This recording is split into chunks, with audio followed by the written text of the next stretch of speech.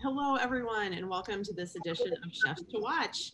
I'm your host, Tara Fitzpatrick, and today we have a special treat. We've got Dave McHugh from Point Loma Nazarene University, way out in California. Hi, Dave.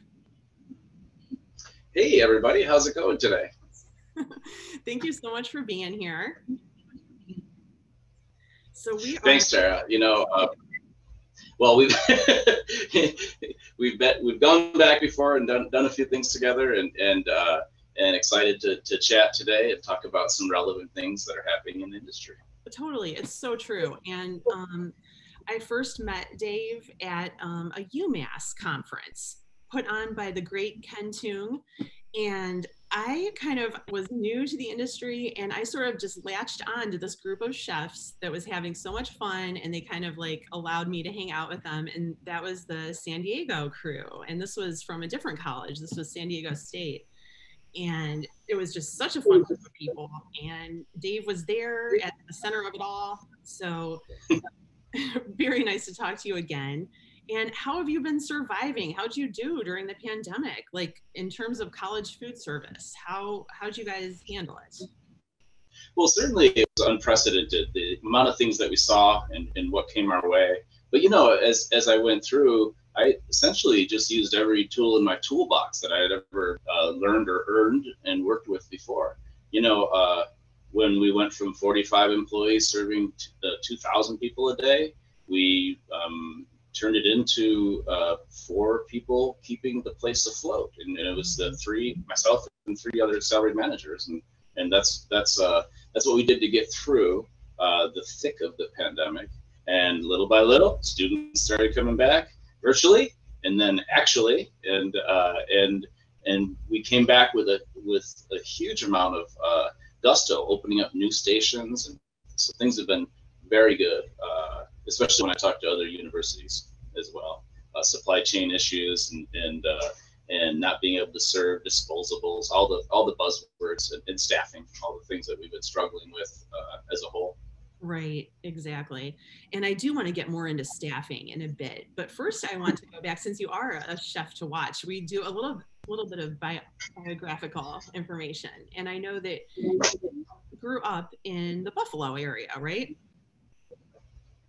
We're in the Buffalo area right now. Oh no, that's yeah. So the Sodexo is based out of Buffalo in some aspects, but I'm down in Point Loma, San Diego, California.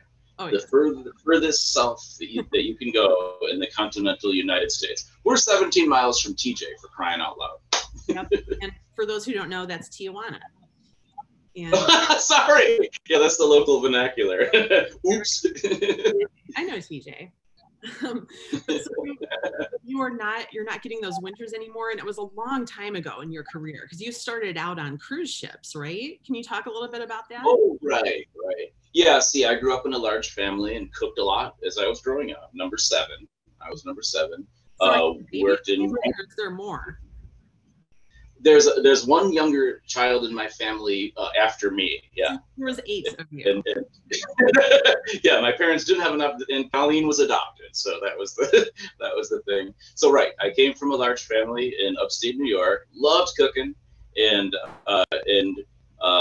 well, I fibbed my first chef and told him I was 16 when I was 14, and ended up getting a job at a country club, washing his car first, and then he let me in the kitchen to start washing dishes. With the car. He's starting with this guy. I had to prove myself in order to get in there at the country club, and then worked at some large hotels, and then as soon as I turned 18, I followed suit with my older siblings and came out to San Diego, and eventually started working on a yacht outfit that's up and down the West Coast in 5 ports, and then worked there for 20 years in different aspects and capacities. So loved that. In the meantime, I had my own catering company, and then I started teaching culinary arts as well. So in a snapshot, that's the types of stuff I've done. And then I was recruited to be into college and university food service. So was at San Diego State with 30,000+ people, University of San Diego with 5,000 to 8,000 people, and now I'm happily over at Point Loma Nazarene University 44 years later. That's how that's happened. Very cool. And so working on boats that long, it seems like you had your sea legs. Like, does it feel easier? Like when you stopped working, like was everything moving around and like you'd have to grab things, or like, I guess on a big cruise ship, it's not really the same. We were mostly in the bay and in the mouth of the bay to the ocean for the most part, but it definitely taught me how to work in small and cramped places and spaces, and how to bring everything that you need with you, because you're just floating out there.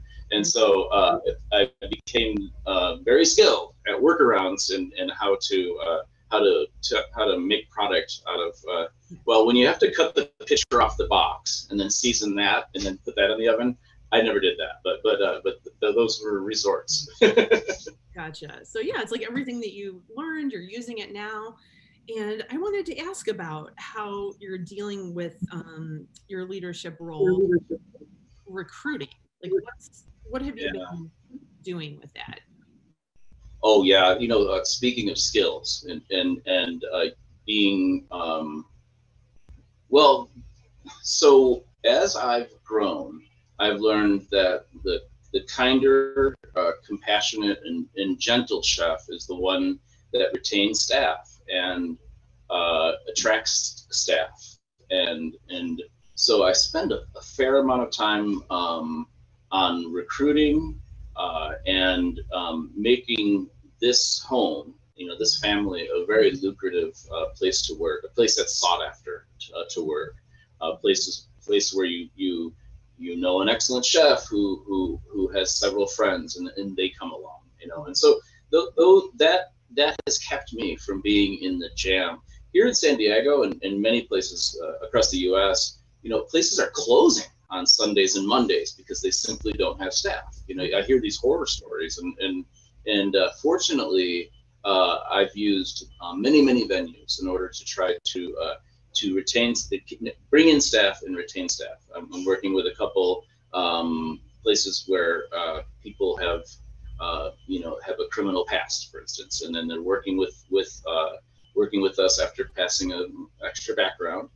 I've taught for the last 20 years at a local community college as an adjunct instructor, and so naturally I teach work experience, and so the students that I bring in are doing work experience, and the students that I'm bringing in are aspiring to be good culinarians, and so that's a huge deal. I've worked with organizations that support refugees as well, and so that's helped me really fill out an amazing kitchen. So in my kitchens, it's not just different genders, it's people from around the world and their cooking styles that come with them and all those kind of things too.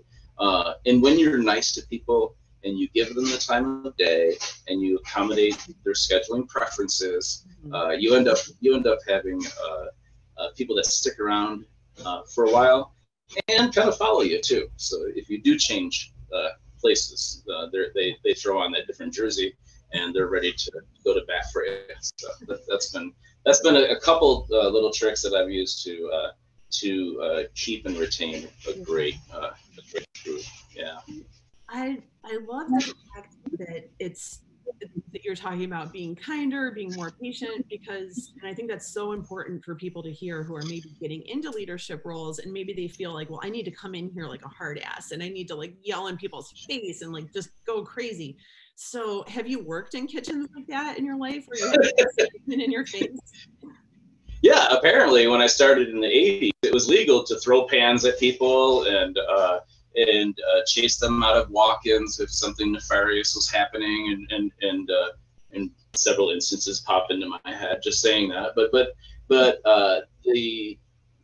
I've cooked in France and Spain, and as well, and so I've seen like the levels of competition that can happen, and how so much energy gets sent into how do I compare or compete against this other person versus competing against the work, right? And so these days, as I coach new culinarians and sometimes experienced culinarians, I'll end up talking about we're not in competition with each other, we're handling the work that's coming at us, and so much less energy gets spent in energy and frustration and worry about, how do I compare against this other person and that kind of stuff. When you take that off of people, that commitment of what they might believe to be, where do I fall in line, right? When you subtract that, people just get into a pure work mode where you're feeding people en masse, and that's the best expression of a person when they're not so fearful of how they fit in, and things like that. So they can just purely produce and practice their craft, and offering people a good, safe environment to work where they don't have to worry about all those other things helps them feel free to come in, and there's your family. You come into work and everyone's tight. So those are the types of teams that I organize and orchestrate over time, and I'm certainly proud of that. That's definitely one of my skill sets. Very cool. I mean, I think that it's such a good testament of like, let's treat people nicely in the kitchen. Let's, Yeah, it's the modern way, and it wasn't easy for me in the early days to get to that point. Tara, I used to, if someone showed up 4 minutes late for work, I'd send them home and work their shift. And if it was a double or a triple, I didn't care because it was principle based, right? And at one point, I was just like, I gotta stop. This is hurting me right. more than building a team. So I had to get past that. I was a red-faced chef running around, angry at the world, and this is a whole different version of me than when I wore a younger chef jacket. So that's awesome. I think that's really important. And I have worked with you in the kitchen before, and like for certain culinary events, somebody like me, a journalist, is allowed to come in and cook. Normally that wouldn't be the case because I don't belong in a professional kitchen. I'm a good home cook, but I get in the way a lot. But I can remember that you kind of like actually coached me and gave me I was upset about something. Someone had said something to me, and I was like really just in a bad place. And you just kind of stopped and you were like, are you going to be able to set this aside and go on with our day? And I just remember it kind of snapped me out of it. And I was like, yeah, okay. And I said the same thing to my daughter now, who was almost a teenager. Like I was like, are you going to be able to? And it really, just those little things of relating to people, it really comes from experience for sure. So just yesterday, I talked to an individual who is at the grill, and he came with me from a different university, and there was a year or two, a semester or two gap, and he said, the reason I'm here is because of this team, and I wept. It's a very, very, it's a very real thing for me. So I feel what I'm talking about. And I'm not embarrassed of that at all, because it's like, this is my makeup, this is my DNA, and it sounds cliche, but when you love what you do, it's not work, and I aspire to be here orchestrating this ship. Isn't that cool? It is. It's very cool. And I wanted to ask a little bit more about some of these new stations. Like, what are some of the new coolest concepts that you have for this semester? Well, when I got here with Sodexo, we were doing vegan food, but it wasn't really a bona fide, well thought, well planned thing. And it was based on our layout, right? So you always have to match a menu and a program to your tools, right? And so I knew we could do better. And I brought in a few specialists that could create vegan foods on a dime. And now I'm so happy to say we're actually busier than before the pandemic, with 400 or 500 extra students visiting each day, spread out through the 3 meal services. But now we're offering a full bona fide vegan program with 5-week rotating menus, and I got to tell you, when we do our cauliflower tacos, it's an event, and we have like 2 double-sided stations set up, and we're firing the tacos so that they're crisp. You know, you use a little cornstarch and some Frank's hot sauce, and some. And we go down to a place near Tijuana to the tortilleria, and we buy 17 kilos of that. We put the fresh corn tortillas right inside a cooler to keep them warm, if that makes sense, and then bring them right to the line. And so we're putting these together, and the students are so excited. They roll through. Forgive me if this is too much enthusiasm. They roll through, and they're texting their buddies, and they come back, and we're just like circling out, and we've crossed bridges with the difference between ceramics and going disposables. At this point, we still offer some disposables in case someone doesn't feel comfortable dining in our indoors. But for the most part, the students are just so stoked. And gosh, there was a 34-year supervisor out front who said he'd never even seen that kind of line before. And the line was just, dissolving as fast as it was reforming. But yeah, that's just a mini example of what's going on from the vegan station. Awesome. Yeah. So much with cauliflower. And when they do like the buffalo cauliflower, I mean, that's... Yeah, you can carve a little hat, put it on your head, and no. We offer we offer a little cauliflower steak alternate in our retail area downstairs. So anything and so I need to bring in the whole cauliflower and cut them just right, and then grill them and get them perfect, because there's a lot of ways to have them imperfect. Yeah. But yeah, so any meat alternate we can add the cauliflower steak to any sandwich, any wrap, or burger style scenario. So that's worked out well for us as well. Very cool, very cool. And quickly, please talk about some of the workarounds that you have done for the supply chain. That's still such a big deal. It's crazy, right? I got to tell you, it's been incredible, because we're ordering. But that doesn't mean whatever you order is just going to show up like the old days, right?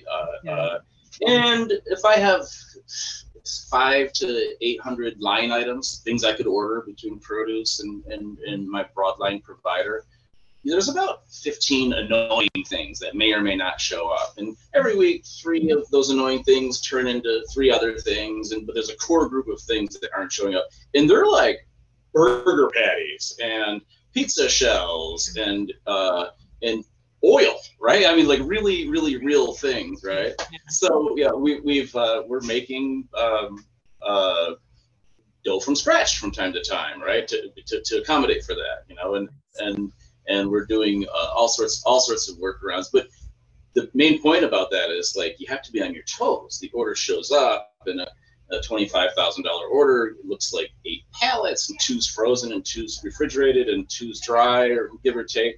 But you got to double check everything. And so even though a lot of energy is going into that, the receiving, the verifying, and the put it away, and a couple of trips out to the store, it's been arduous, but it's also been a way to hone down the talent, and keep you on your toes as far as that goes. And honestly, I wouldn't have it any other way, because the challenge isn't simply, do we have this or not? It's what do we have that we can make this into, or turn this into that? And so the team accepts the challenge, and we always try to generate a better outcome when something doesn't show up. So yeah, and that's just the food aspect. There's also chemical issues, and when you don't have chemical for your dish machine, you gotta do something about it, right? And so those are the types of things that we've been experiencing, and they made me stronger, better, and dare I even say smarter. So that's a stretch. For you, that's absolutely what we're looking for. And since you are a chef to watch officially, we kind of have been watching you for a while anyway, we are going to be checking in on you, making sure that you're doing okay. And let's not let it be such a long time before we talk again. Let's stay in touch. Very good. For sure. All right. Thank you so much for being here. I've enjoyed this time, and anytime you just come and knocking. I will.